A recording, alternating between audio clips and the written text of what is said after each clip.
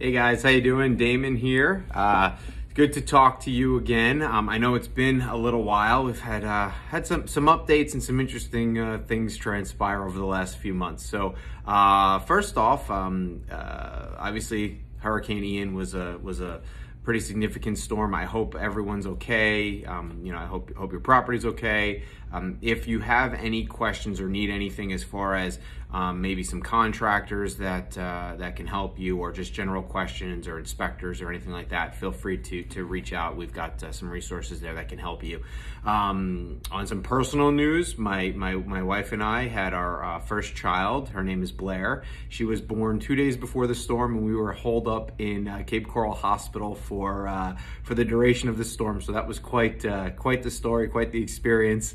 Interesting way to become parents. So was out of the office on paternity leave for a little while, and the team was kind of covering for me. So anyway, that's why I haven't really been doing videos. I'm back now and back up to speed. So just wanted to kind of give that update. I'm around to answer any questions you have regarding HomeBot. There's a lot of changes that have been going on with the market, and specifically some sales have been happening with damage, and prices have been adjusted because of that, roof damage, storm damage, things like that. So you may see some wide variations. I'm already starting to see it with the algorithm. You got to remember with HomeBot and any of these automated valuation features, they're great resources because they give you a general idea of where the market's heading and kind of an overall idea of what your home is worth. But if you see something that just seems off, whether it's too high or too low, just reach out to me and I can go into the system and I can manually do my own market analysis and give you more of a specific update where I know what kind of updates you have in your home, and I can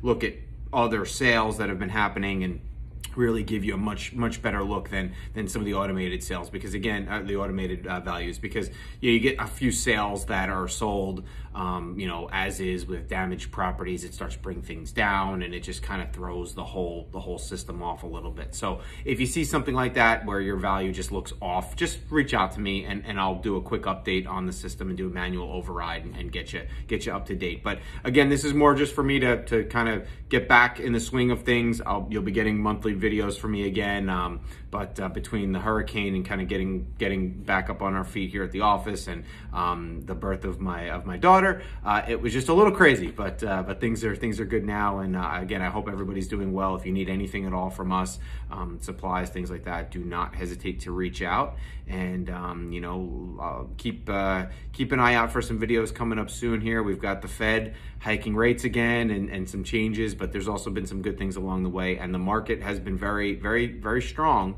I have to say, there's a lot of money locally coming in from Sanibel and Fort Myers Beach, unfortunately, with people that have homes that are damaged and they can't live there right now. They're buying homes more inland. So we've had a few condos under 300,000 that we sold within 24 hours, cash, quick sales. So that's more of a specific instance right now, I think, with what's going on with the storm, but it just kind of goes to show you that things are still moving.